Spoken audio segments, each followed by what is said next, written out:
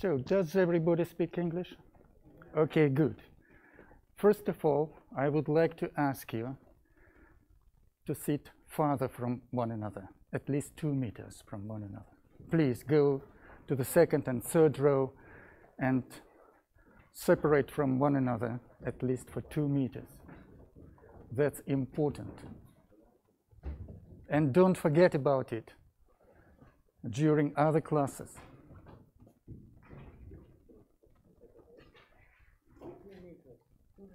2 meters at least.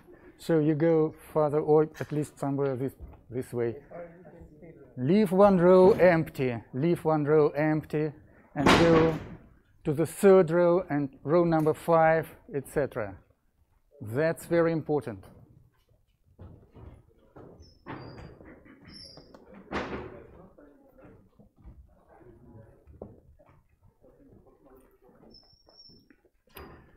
And remember, why this is important. Because if some of you is infected and you stay close to an infected person just for 1 minute or 3 minutes, that's nothing, that's not dangerous. But if you stay next to the infected person for 15 minutes or 20 minutes or half an hour, that's very dangerous. So avoid standing close to other people for a long time. That's all. Okay. So, my name is Alexei Ilyin.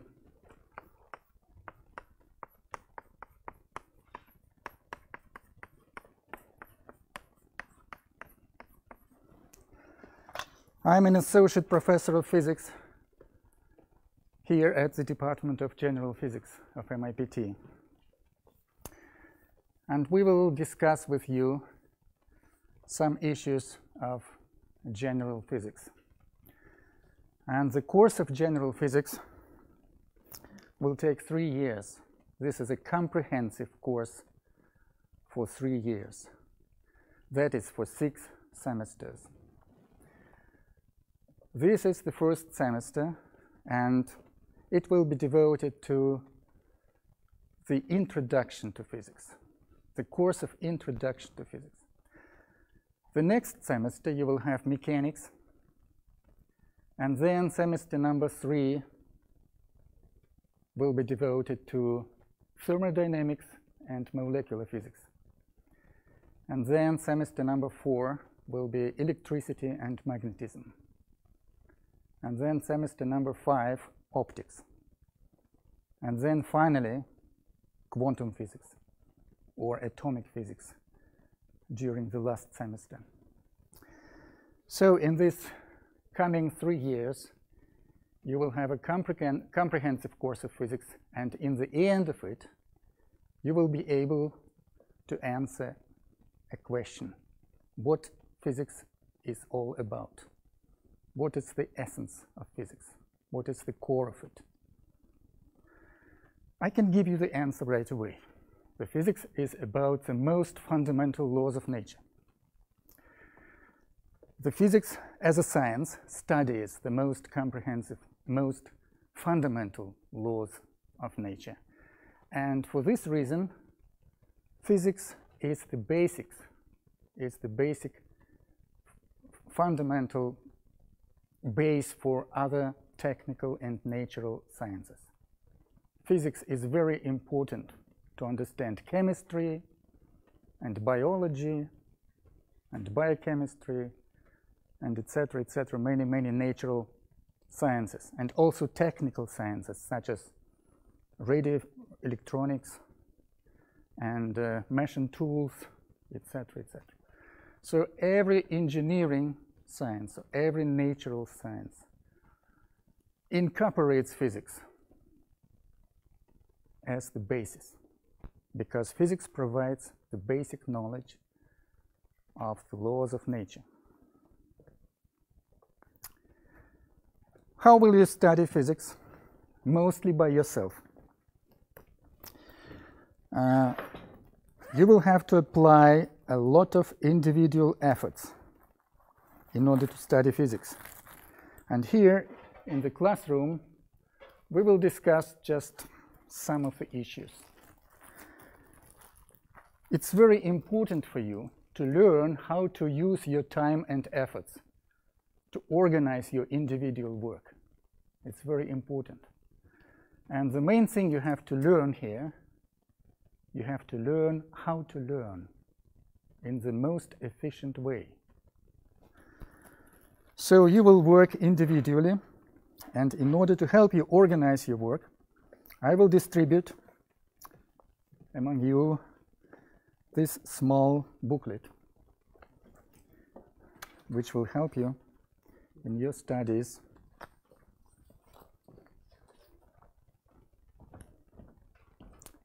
Just take this, please.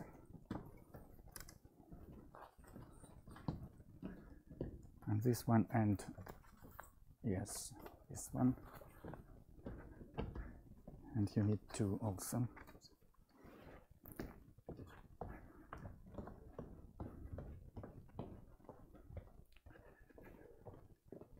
And here you've got one, right? And you need one. And this one is for you. Okay.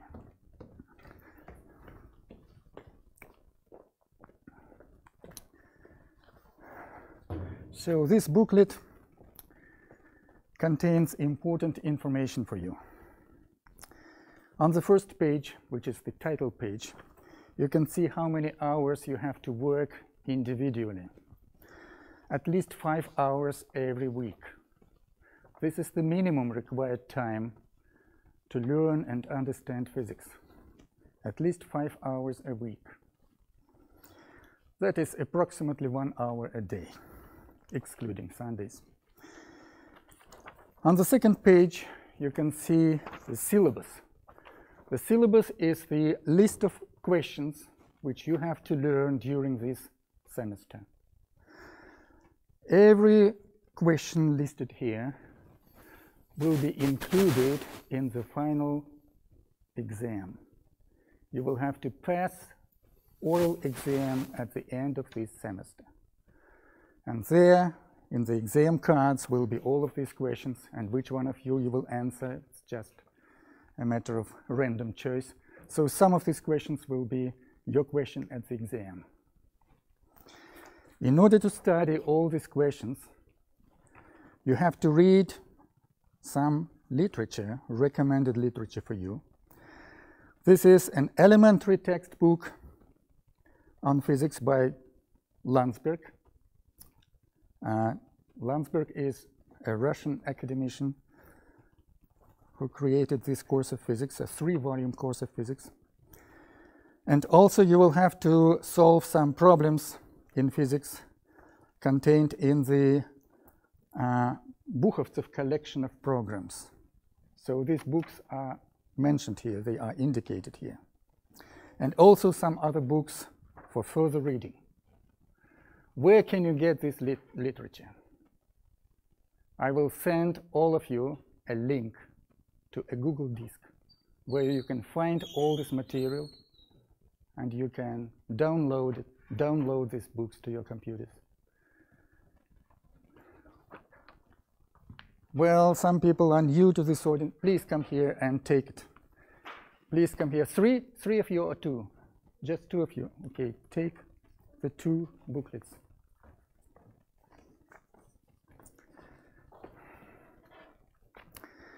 So I will send you a link to a Google disk where you will find all these textbooks in physics and collection of problems in physics.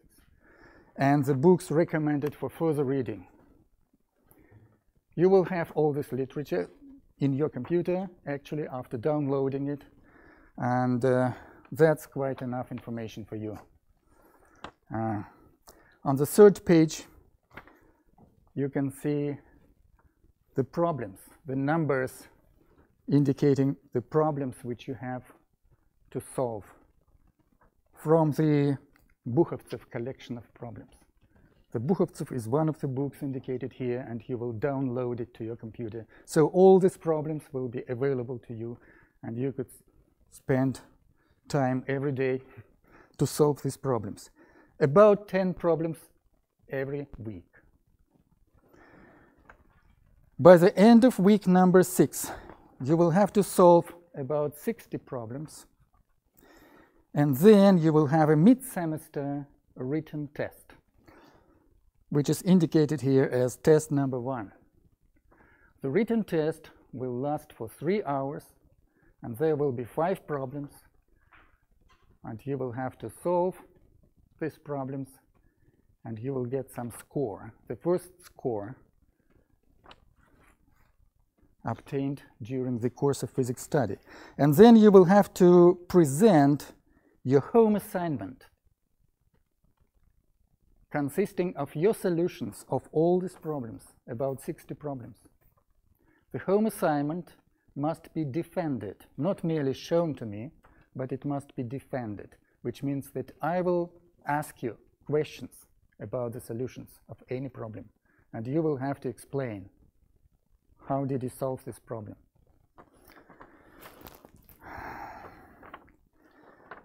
Then during the second half of the semester, you will have to solve another 60 to 70 problems up to the end, and then present or submit home assignment number 2 and defend it. Those who have chosen to study distantly will make photos of all the solutions and will have to send me these photos electronically. So the procedure will be absolutely the same, but the submission will be electronic submission of the photos of the solutions of those students who have chosen a distance study.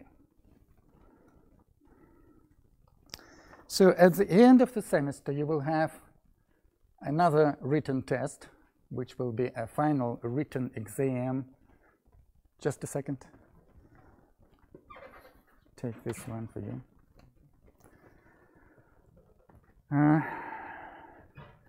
At the end of the semester, you will have a written exam in physics, again consisting of 5 problems, and then the oral exam. At the oral exam, you will have to answer one of the theoretical questions indicated in the syllabus, and the second question, which is called a question of student's choice, or simply a question of choice.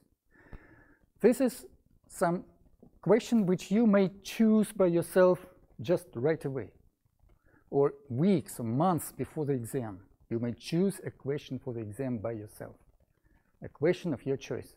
And then during the exam, you will be given 10 minutes to make a presentation of this question using some graphs or some pictures, some material which you have prepared before. And you will give such a presentation like a scientific report, something like that. All this procedure of which I am talking about is presented in a document which is called Standard Guidelines for Students. This document, Standard Guidelines for Students, is posted on the same Google Disk to which you will have a link. So you will have the possibility to download this document, Standard Guidelines, and read it, and everything is explained there.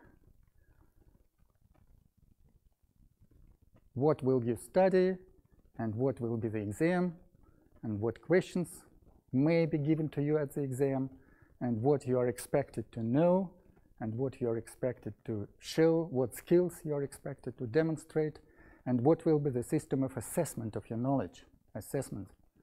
What will be the system of marks and scores given to you. So everything is explained in detail in this file, which you will have access to. I will send you the link to all these files today, later today.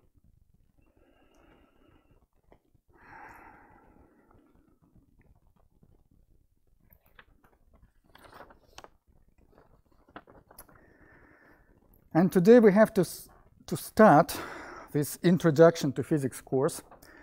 I can tell you that Russian students here don't have this Introduction to Physics course. Why do you have? We have decided to make this course of Introduction to Physics for you because you originated from different countries. And in different countries, they have different programs in physics at school, at high school, secondary school. So all of you have different level of knowledge in physics and different skills. Some of you know how to solve problems, others don't know how to solve. Most of you don't know how to solve complicated problems of advanced complexity. So, advanced level problems. So this course of Introduction to Physics is designed to help you prepare yourself to study a real course of general physics, which will start the next semester. This is a preparatory course. Russian students don't have such an introduction to physics because a physics program at Russian schools is very, very advanced. They already know everything they need to know to study at this institute. But in other countries, this is not the situation. This is not so. In many countries, the level of physics education is lower. So students come here from other countries and they don't know elementary things about physics. And they are not prepared. They are not ready to study a real general physics course. So that's the reason we have introduced this course of Introduction to Physics. And today we must study discussion of kinematics. And the first issue is the subject and role of physics. I have already told you what is the role of physics. As physics studies the most fundamental laws of nature, the physics is the basics for other technical and natural sciences.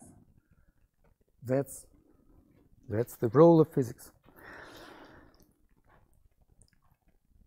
Then we read here, limits of applicability of physical laws.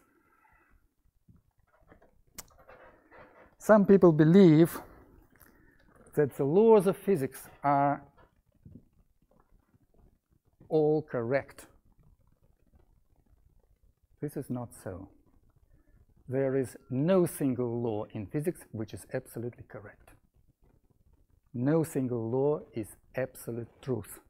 The absolute truth is unknown to us. We don't know everything about nature. And therefore, the laws of physics which we have discovered, the mankind has discovered during the hundreds of years of its development, these laws of physics are not absolutely adequate, not always correct. Every law of physics has its domain of applicability, the area in which this law works well.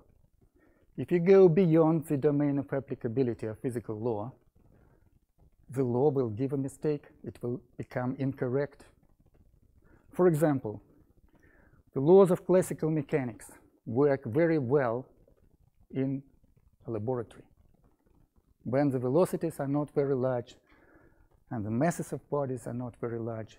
But if we consider bodies moving with very high velocities, close to the velocity of light, then the laws of classical mechanics will not work. They will produce incorrect results. And you will have to choose other laws, the laws of relativistic mechanics, which became known just 100 years ago, just 110 years ago. And before that, people knew nothing about relativistic mechanics. Now we know relativistic mechanics, and we know how to apply the laws of physics in this domain of high velocities. But that doesn't mean that we know everything. No. If we take any law of physics, it works well in our laboratory. But our laboratory is a very simple case in nature, because what we have here on the surface of our planet Earth, very small gravitational field, very small electric and magnetic fields, small temperature, small pressure. Well, the conditions here are so mild and favorable to us, to living creatures, that we work and live in these conditions, and we learn physics laws and discover physics laws applicable in these conditions. But if we go to some other conditions, our laws of physics will not work. They must be changed. But nobody knows exactly how to change them. How will physics laws change if we go to very high gravitational, very strong gravitation field? Or how the laws of physics will change if we go to very strong magnetic fields? Or very strong pressure, very high pressure of millions or even billions atmospheres? We don't know. Or very high temperature. We don't really know. We may guess. Yes, we may extrapolate the existing laws. We may try to configure what will happen there in other conditions, but nobody knows exactly. That is why all the laws of physics have limited applicability, and you should always remember about that. If you take any formula in physics, and the laws are represented by formulas, so if you take any formula, you should remember that this formula may be applied only in certain conditions. And if conditions become different, then this formula will not work. It will produce wrong results. This idea is expressed shortly by the words, every physics law has its domain of applicability, limited area of applicability. And if you go beyond this area, the law will become incorrect. It will produce incorrect results. This fact is just reflects the obvious thing that we don't yet know everything about nature. Certainly, we don't know everything. We know very little, actually. It seems somebody may think that we know practically everything. No, that's not correct. We know very little about nature. And that is why science makes discoveries practically every day. Some physicists in some laboratory discover some new effects in very low temperature crystals. Other physicists discover new effects in very high temperature plasma, etc., etc. Every day we have new information and new discoveries. Why? Because we still don't know everything about nature.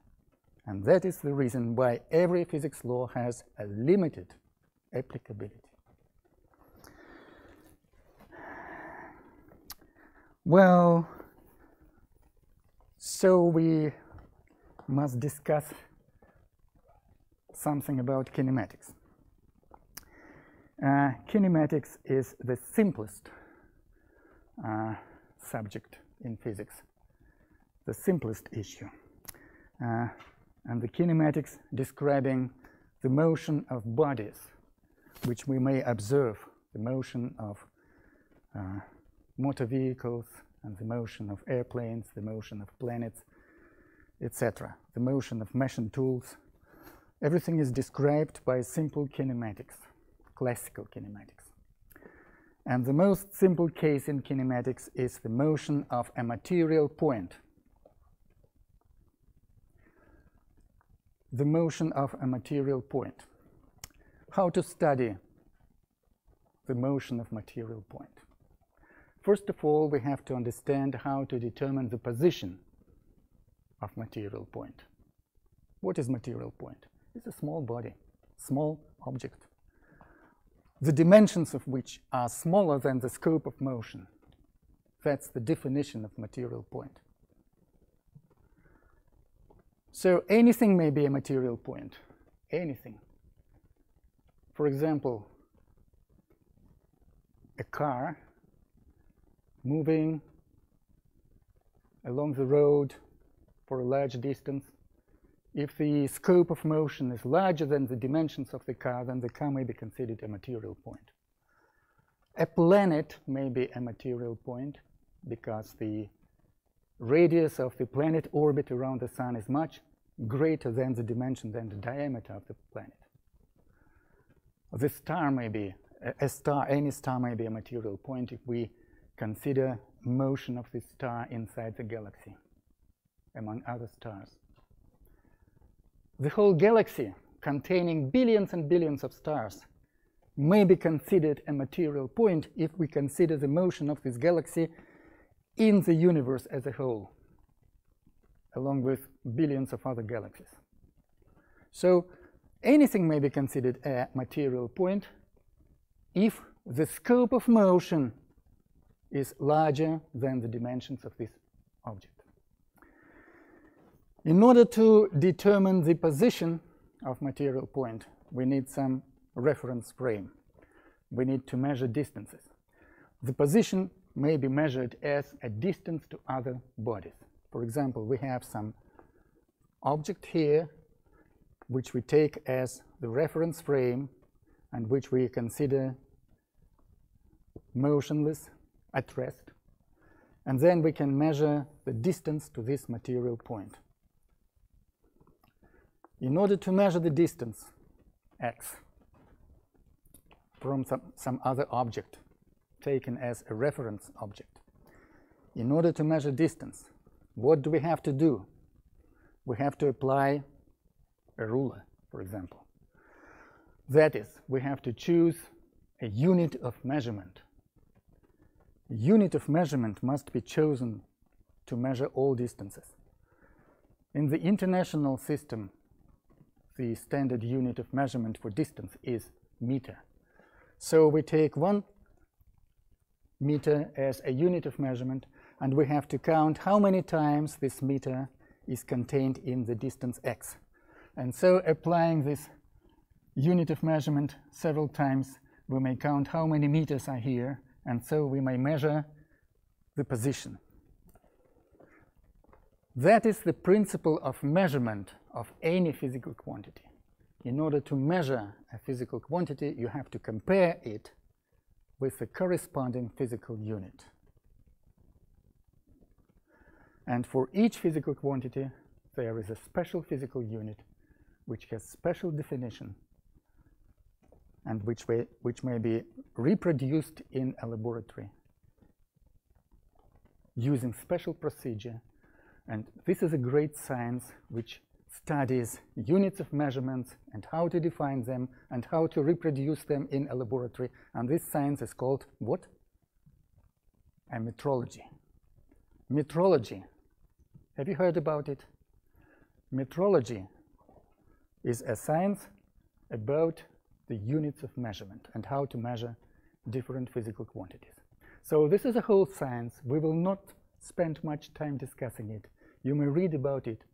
By the way, when you will study physics, when you will read textbooks, if you find anything unknown to you, any term, any word which you can't understand, what will be your actions? Very simple. Just Google it. Just Google it and you will find the explanation of this word in any language, maybe in your own language, if it's easier for you, maybe in English. So use the internet to find the definitions of and explanations of various words and terminology. Use the internet for this purpose and don't use the internet for purposeless and aimless surfing. This is the waste of time. Learn how to organize your time and don't waste it on aimless surfing through the internet. Okay, so in order to measure distance, we have to choose the unit of measurement, and the situation with measuring distance is very simple and obvious, but the same is the situation with any other physical quantity. In order to measure any quantity, you have to find the corresponding unit of measurement and the appropriate device. And to measure physical quantity means to count how many times the unit of measurement is contained in the quantity which you measure. That's it. The principle is the same. So we can measure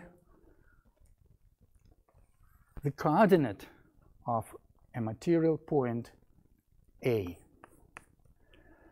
which is the distance OA, expressed in meters.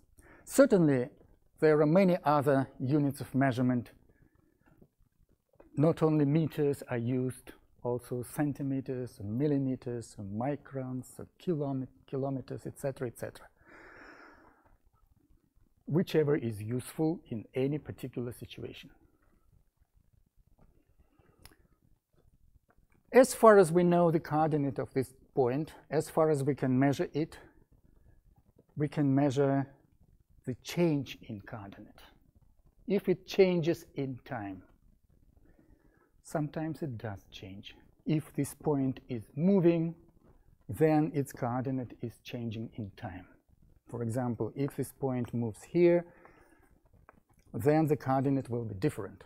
So this was the initial coordinate, and then we will have final coordinate. This initial coordinate was observed at initial time, and this final coordinate may be observed at some final time t. By definition, the velocity, it's better to say the speed of a material point, is the change in coordinate over the change in time. The time interval and the corresponding change in coordinate occurring in a certain time interval. That is the definition of the speed of material point. Speed is a scalar quantity, which has only the value. But if the material point can move in different directions, so this material point A can move here and another material point B can move in a different direction, then we have to use velocity instead of speed. Velocity is a vector quantity. Velocity of material point has not only magnitude but also the direction. We will discuss vectors a little bit later, but from the very beginning I stress that the speed is a scalar quantity while the velocity is a vector quantity. From this formula, it's easy to find the coordinate of material point as a function of time. It will be what? The initial coordinate plus Vt on condition that the initial time was chosen to be 0. If the initial time is 0, which is very convenient, which is natural, then this will be the formula defining the change in coordinate with time. The initial coordinate, the speed of the body, and the time. This is a linear function.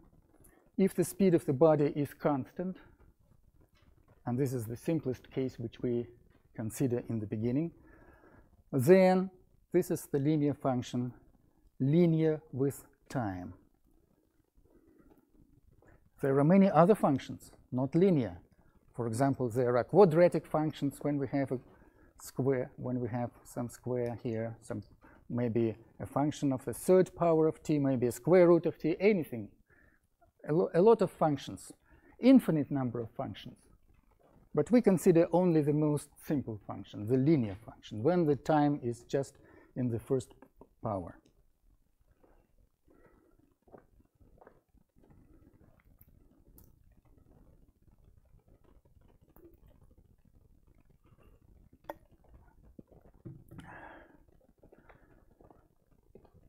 It's very convenient to use a graphic presentation of a particle motion. A graphic presentation is the graph of particle coordinate x versus time.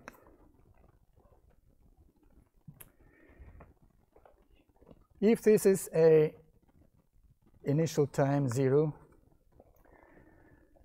then the initial coordinate, which is not necessarily 0, will be some initial coordinate here, indicated here, at the initial time, which is 0. And then, as time goes on and becomes larger and larger, then the value of this x coordinate is also growing. If the time goes on to the positive values, then the coordinate grows.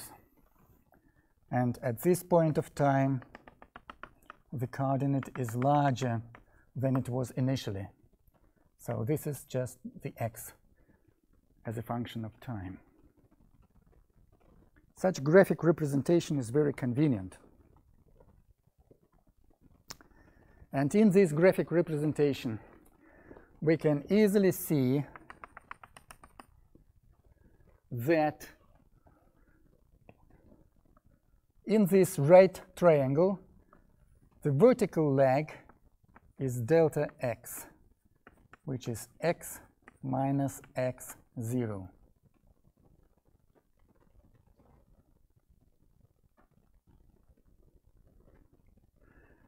And the horizontal leg in this triangle is just time interval t. So if we look at the definition of velocity, which is delta x over t in our case, if t0 equals 0, then we can easily see that the vertical leg divided by horizontal leg is the velocity. The velocity in this case is just, yes, the vertical leg over horizontal leg. And the opposite leg divided by the adjacent leg is the tangent of this angle alpha. So this is the tangent of alpha.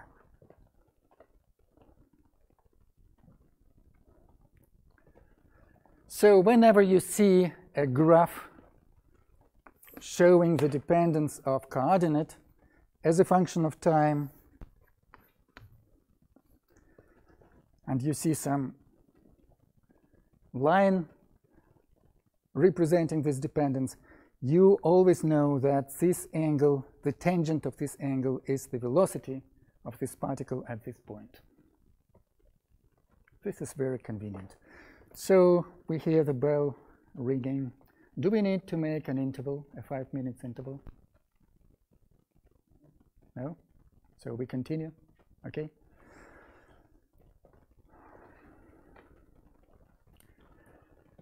So,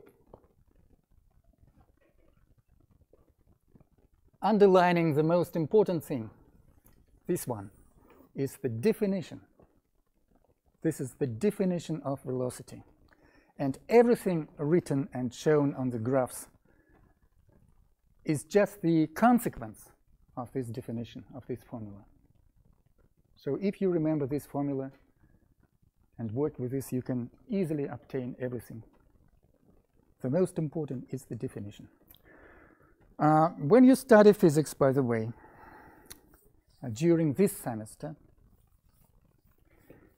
you must use 2 thick notebooks. The next semester you will have 3 thick notebooks, but this semester only 2. Let me show you. So this is a kind of thick notebook. You must have 2 such notebooks.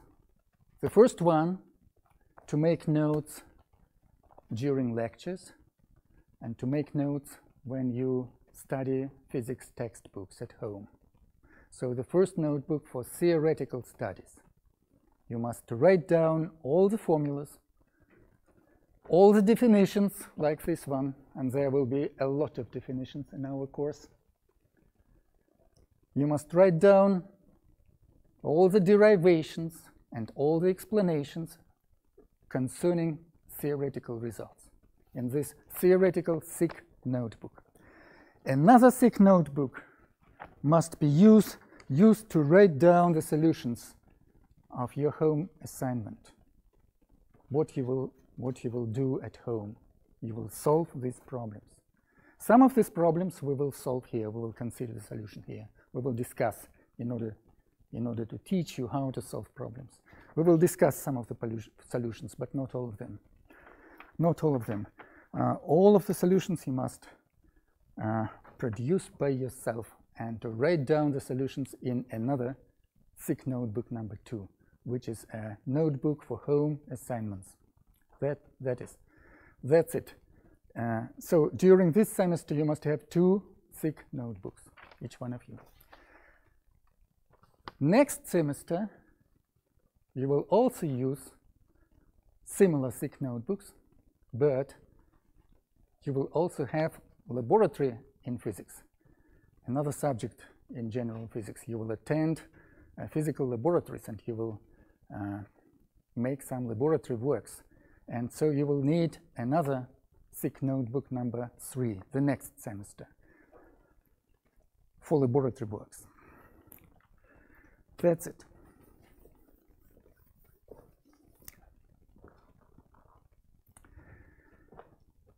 So that was the first definition in our course of physics. And now the second definition. The second definition is acceleration of a particle. Many objects move with varying velocity, and the velocity changes in time. That's natural. We observe such things all the time, every day. So the change in velocity may be designated as delta V, and if we divide the change in velocity by the time interval during which this change occurred, then such quantity is called acceleration. And this is the definition of acceleration. This is the definition, the second important definition. This formula may also be written similarly to what we have already seen. This may be written as the velocity at time t minus the initial velocity divided by the current time minus the initial time.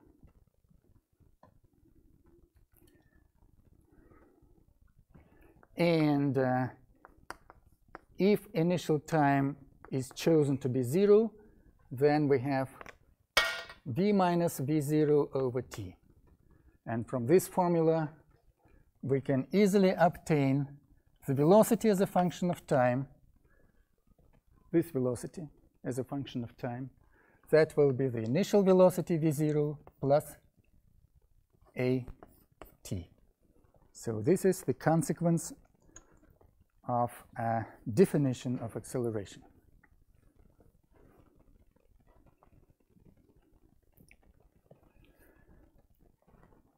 Again, it's very useful to show some functions on the graph. And we use the graph of velocity versus time, velocity as a function of time. And if this is an initial time, which is 0, then the initial velocity, v0, is some quantity here, the initial velocity at the initial moment of time. And then, as time goes to infinity, as time grows, always the case, then the velocity also becomes larger and larger. And at this moment of time, we have this velocity as a function of time. And v of t is larger than v0 if this coefficient is positive. If a is positive, then the velocity at this moment of time will be larger than the velocity at the initial moment of time. This is not always the case. Sometimes the acceleration a may be negative. If it's negative, then the graph of function will be different. It will go down. So this graph is for acceleration larger than 0, positive acceleration, and such curve and such function will be for negative accelerations. As the time grows, the velocity will diminish. And if acceleration is 0, then this coefficient is 0, then time goes on and on, but this is always 0. So if acceleration is 0, the velocity remains the same. It remains constant. The velocity is always the same as the initial velocity.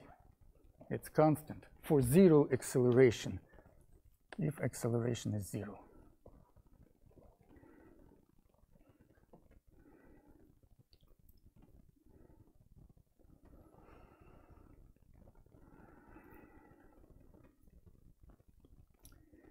Again, on this graph, we can easily see that this segment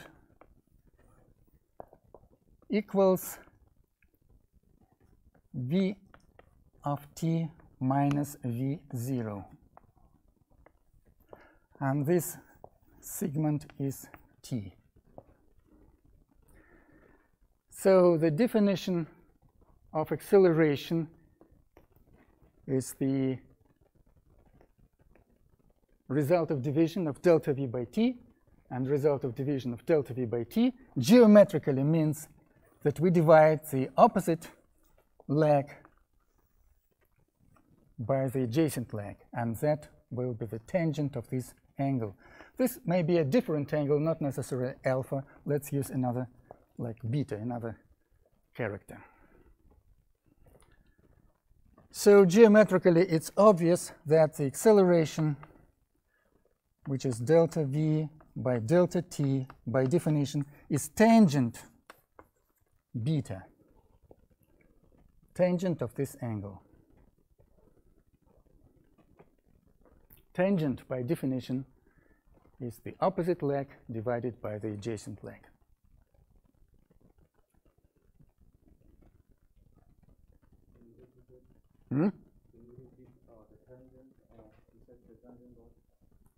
What?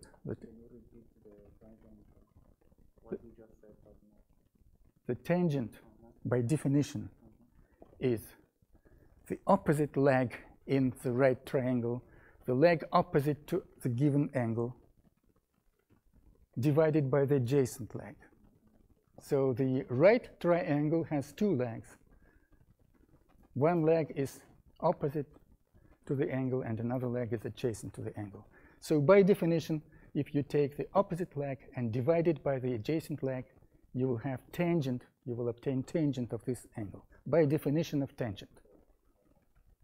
There is no science in this formula. This is just the definition, what tangent is. Just the definition.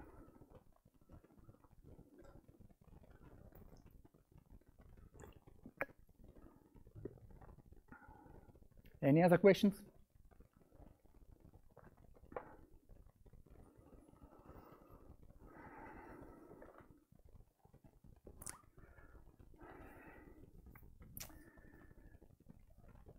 This graph showing the dependence of velocity versus time is so important that I will draw it again in order to point out to some interesting consequences.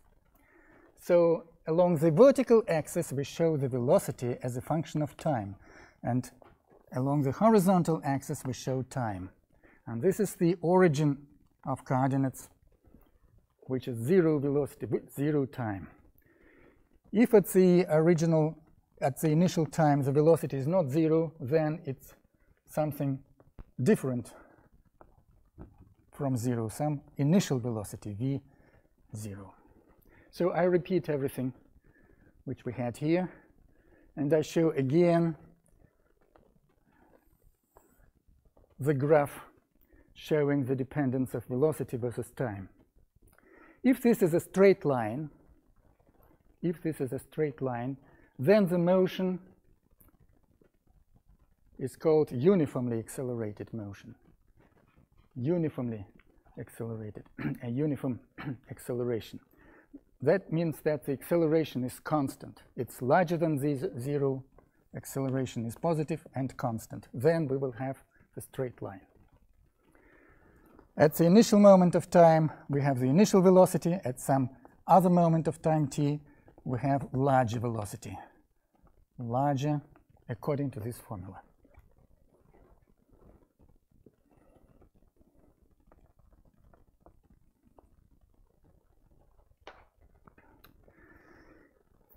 If the acceleration is 0, then that will be a uniform motion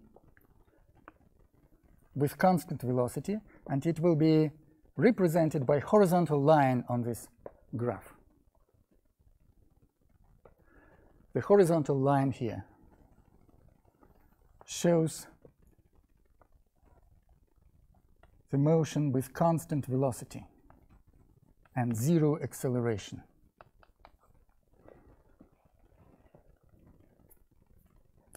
It's easy to note that if we take the initial velocity v0 and multiply it by time interval t, then we obtain the area of this rectangle. The area of this rectangle so becomes v0 times t.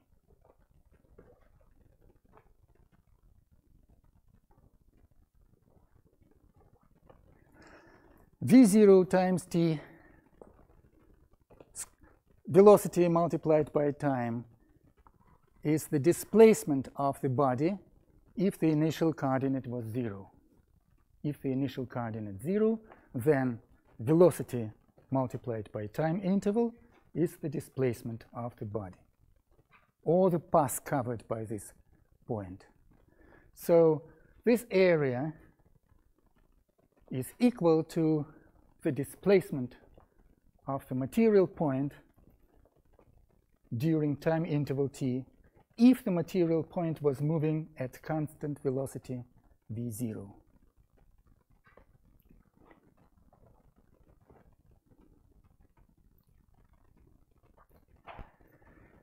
In case the material point moves with varying velocity, with some acceleration, and the velocity changes in time, then it's easy to understand that the distance covered by material point during some time interval delta t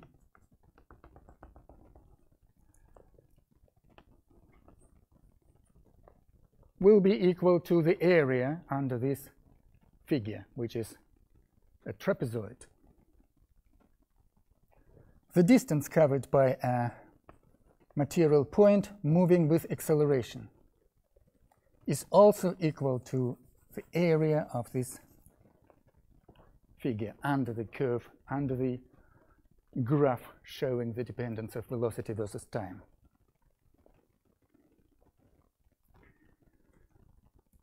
Why so?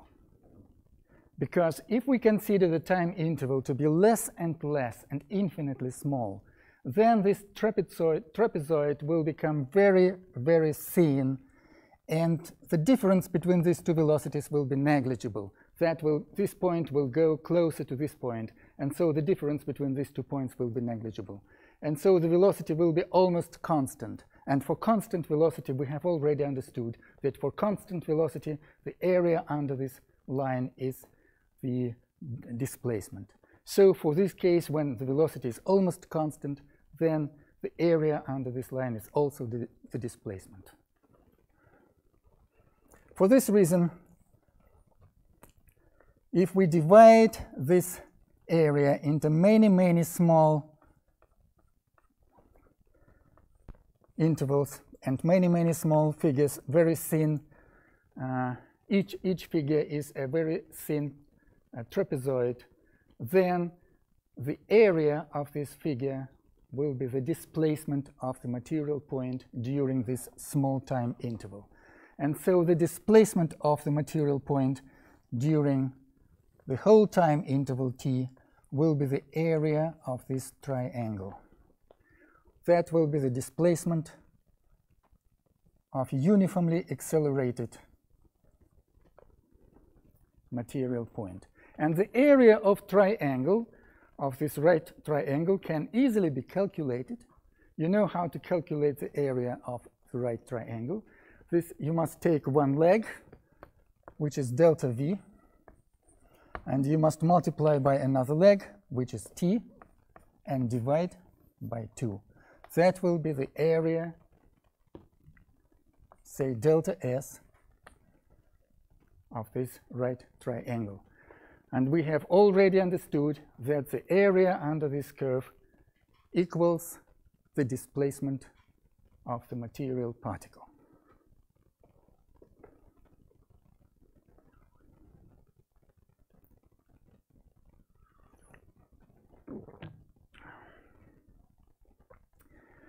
So if the material particle moves according to this law, then the displacement, total displacement of material particle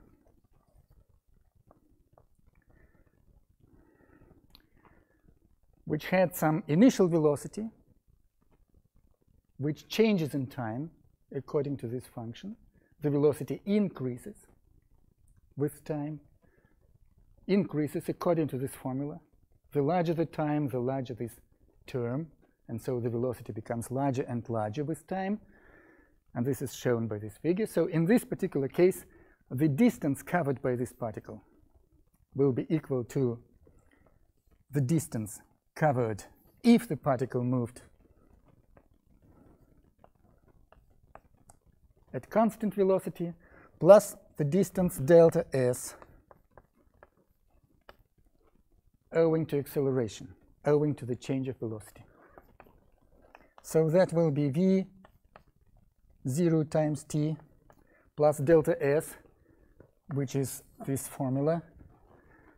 That is delta v t over 2.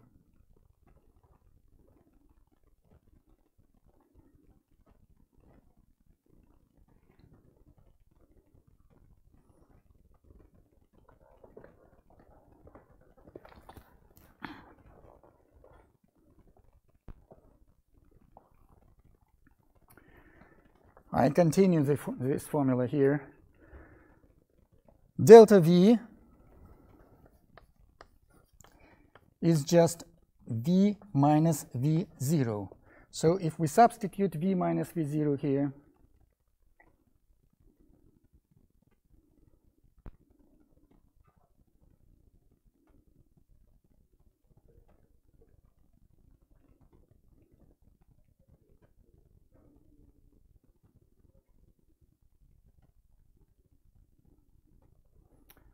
what we finally obtain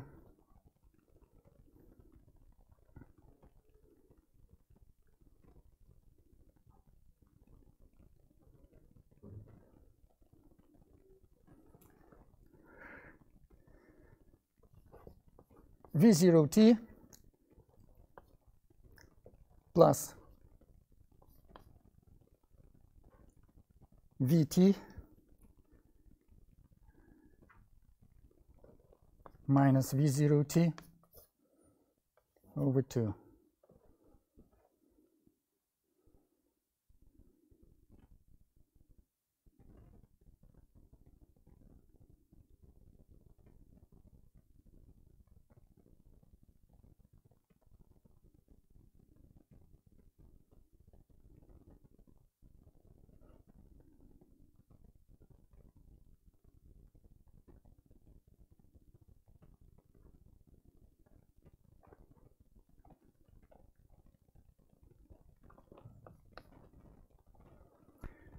That will give us 2 v0t minus v0t. That will be just v0t plus vt over 2.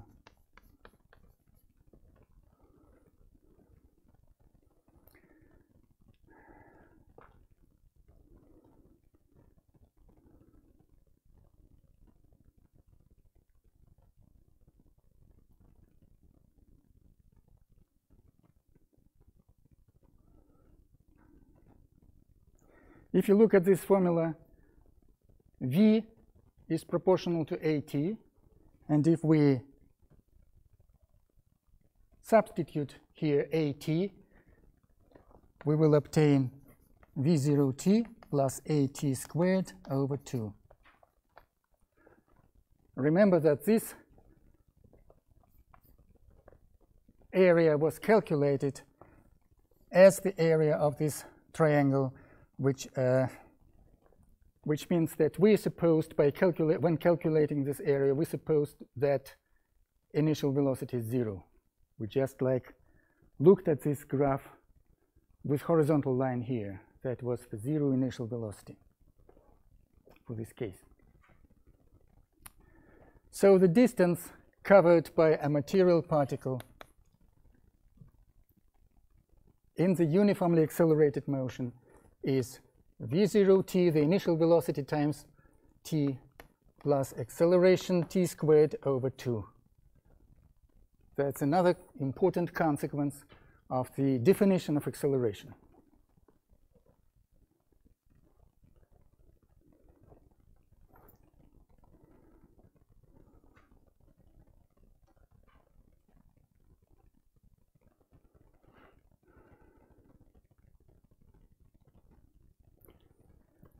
If the initial velocity is 0,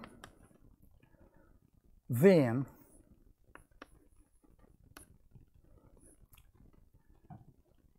the distance will be just proportional to AT squared, acceleration time squared over 2. And in this case, the distance as a function of time will be given by a parabolic function AT squared over 2. And this parabolic function looks like this, looks like such a curve, a parabola.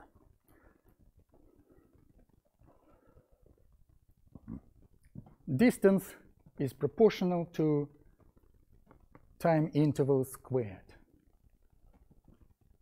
The greater the time interval, the greater will be the impact of this term. So the graph of this function is not a straight line, it's a parabola. And this is the initial time 0.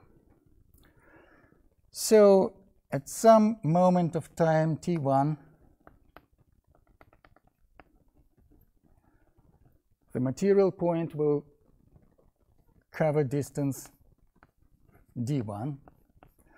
At some other point in time t2, the material point will be at this distance d2 from the 0.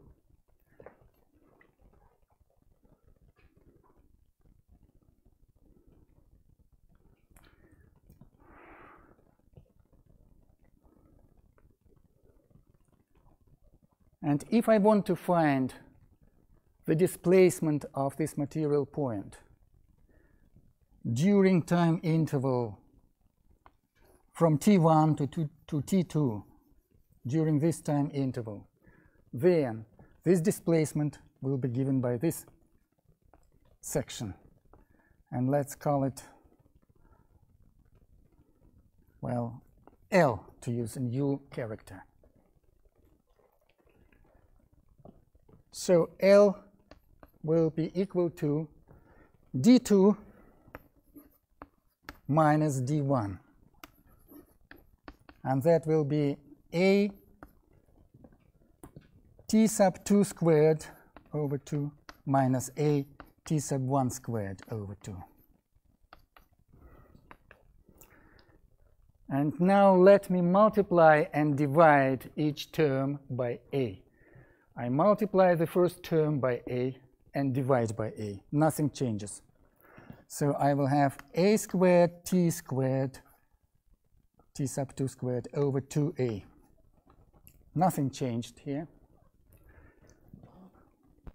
Minus the same trick with the second term, a squared t squared over 2 over 2a. And what is a times t? A times t. We know a times t is the velocity in case the initial velocity is 0. If the initial velocity v0 is omitted here, then a times t, acceleration times time interval, is just the velocity. So what we have here in the nominator of this term is the velocity 2 squared over 2a minus velocity 1 squared over 2a.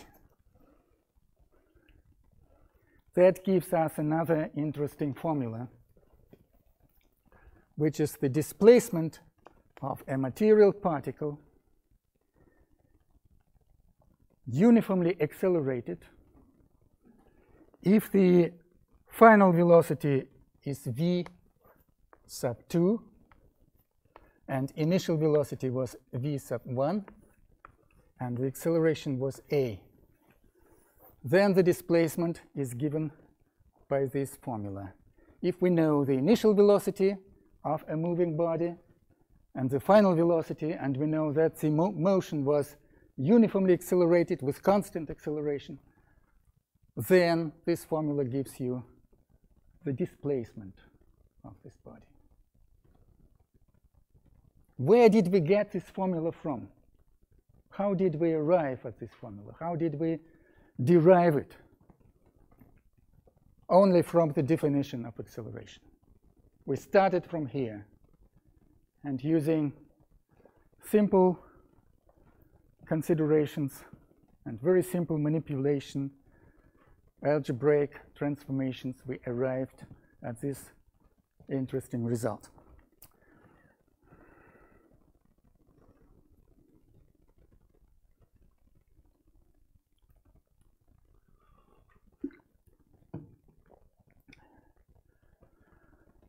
Well, such is the way of obtaining formulas in kinematics.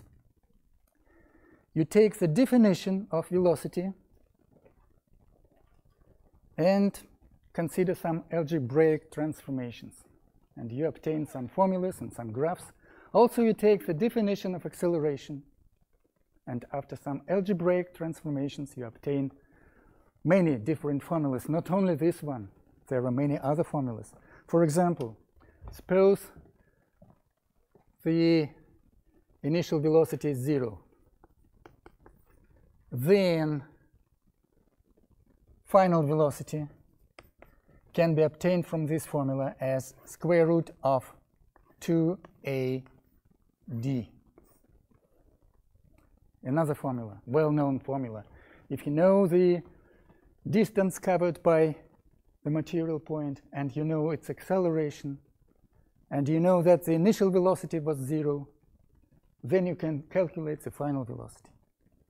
Again, we used some algebraic transformation and very simple manipulations, and we obtained a new formula.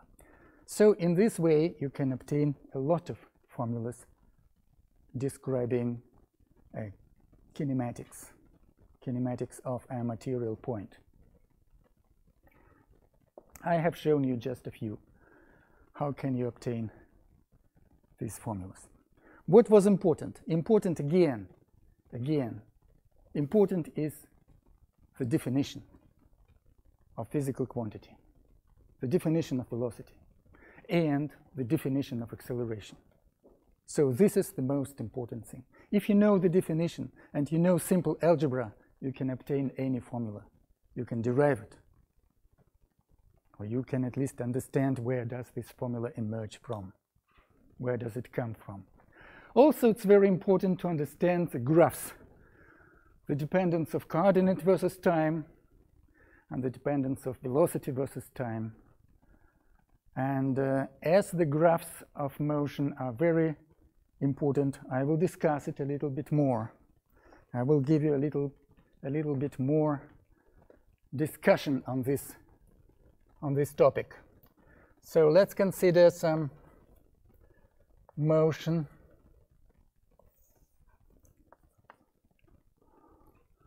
where the coordinate of a particle is a function of time, And the function of time is this. At the initial moment of time, when time is 0, at the initial moment, the particle was here. That was the initial coordinate. Then the particle was at rest, and then it started to move in such a way that its coordinate diminished and returned to 0 at some moment of time, and then the motion continued, and then the particle changed the direction of motion and moved here. For example, let's consider such a motion, such a graph of dependence of particle velocity, of particle coordinate versus time. What will be the dependence of particle velocity versus time in this case? This is the 0 velocity.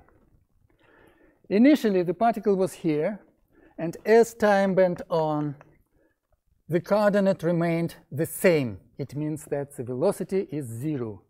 The velocity is 0 until this moment of time.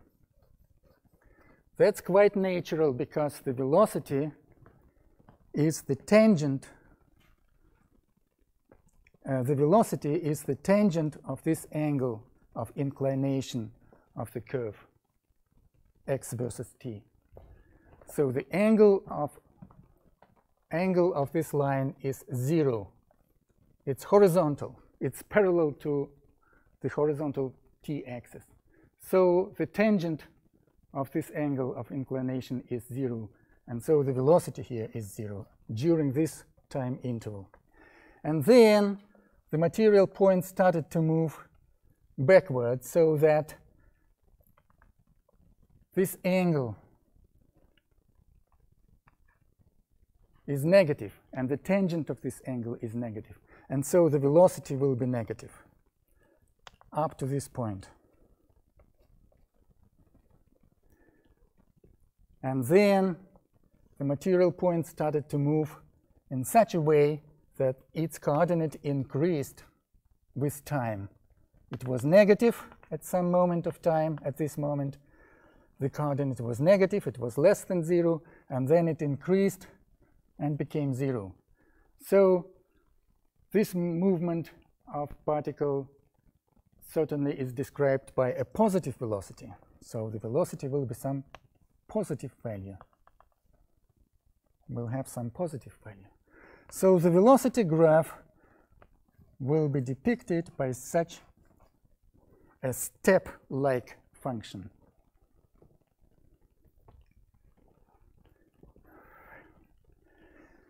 Now suppose that the velocity changes not immediately, but suppose that it takes some time for a particle to change its velocity, so that this is not the angle but a curve. And here again we have some curve. This is actually the case always. The particle in reality cannot change its velocity immediately, just in 0 time.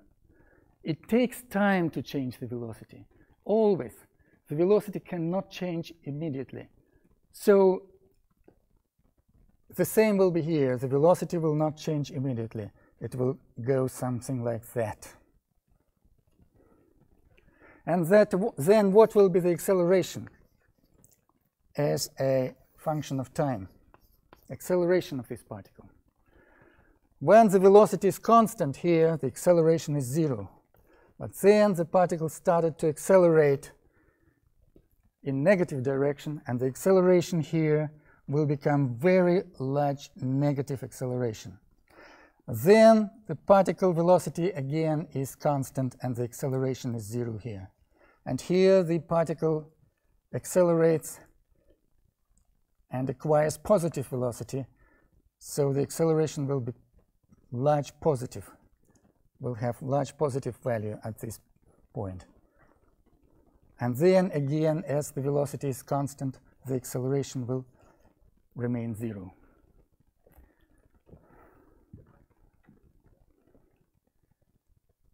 So such are the graphs describing the particle motion. You can imagine all sorts of motions with different accelerations, different velocities, how they change. You can imagine all sorts of motions. But you must be able always to show the motion of a particle on such graphs. How the velocity depends on the change of coordinate, and how the acceleration depends on the change of velocity. You must be able to draw such graphs for any motion of a point particle. Does it seem to be very difficult? Is it understandable? Okay. In the textbooks, which you will read and study at home, all this situation is explained in detail. So if you don't understand now everything, please open the textbooks at home and spend some hours to study this subject. We have to study kinematics during the first week of this semester. And during this first week, according to the syllabus and schedule of your studies, you have to spend at least 5 hours of individual work to repeat all these things and to study and to try to derive the formulas and to understand the graphs, at least 5 hours, and to solve the problems which are here for kinematics. So if you don't understand anything during lecture, please ask questions. But even if you don't ask questions, when you come home, open the textbook and read it and study it and take notes and make notes in your notebook and try to understand. It's everything explained. Everything is explained in the textbook, and the explanation is very good.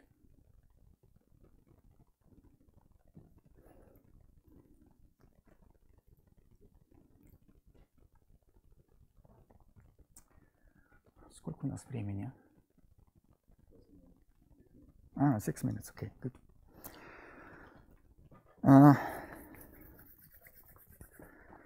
During the remaining 6 minutes, I wanted to discuss with you a solution of one problem, a very simple problem.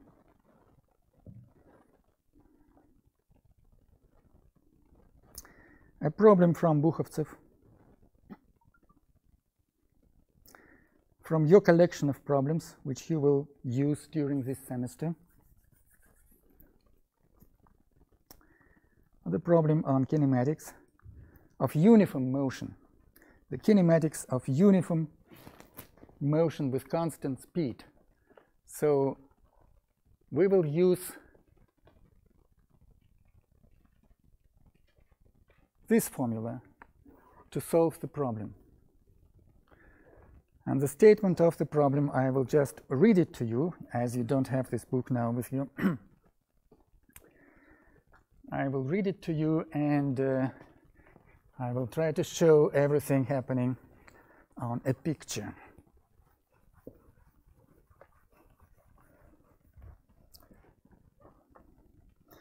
So, this is the statement of the problem.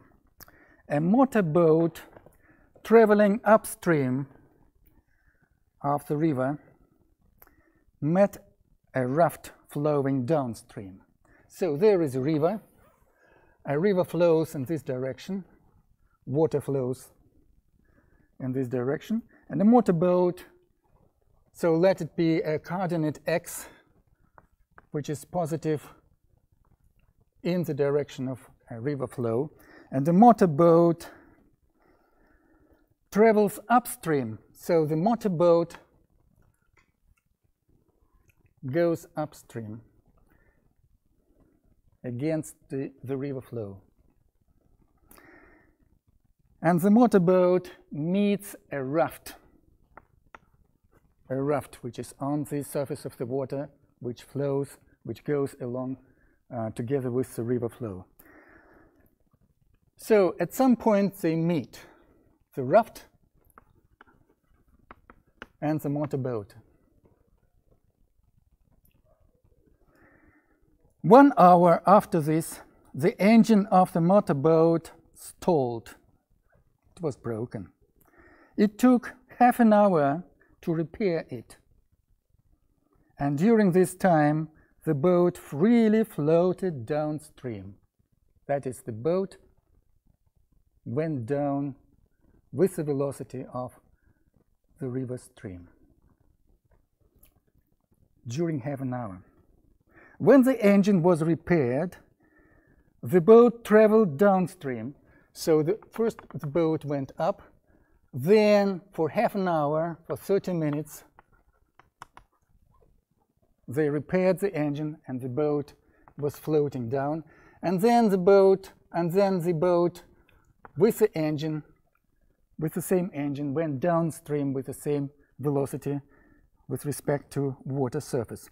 When the engine was repaired, the boat traveled downstream with the same speed relative to the current as before and overtook the rafts at a distance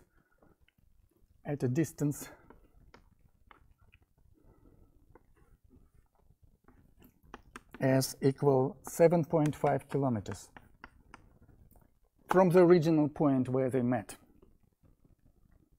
from the point where they had met the first time. Determine the velocity of the river current, considering it constant. Determine the velocity of the river flow. Very simple. The boat moves with constant velocity, and then the engine is broken and it stays for 30 minutes at rest with respect to the water surface of the river. So it's dragged by this river stream. And the raft doesn't move with respect to the water surface. It's at rest with respect to, because it has no engine. The raft has no engine. It flows down at the velocity of the river flow. And then the boat made a U-turn and went in opposite direction to chase the raft. And it overtook the raft at 7.5 kilometers down the river flow. Determine the velocity of the river.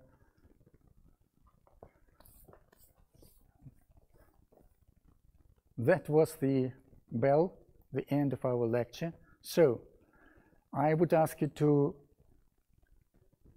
solve this problem at home. This is very simple. It must use only this formula, nothing more. The formula for uniform motion with constant velocity. Who is moving? The motorboat is moving, first upstream and then downstream, and the river, water in river flows down at some constant velocity, which you must find based on the statement of the problem. That's it. Let it be the end of our first lecture. Thank you.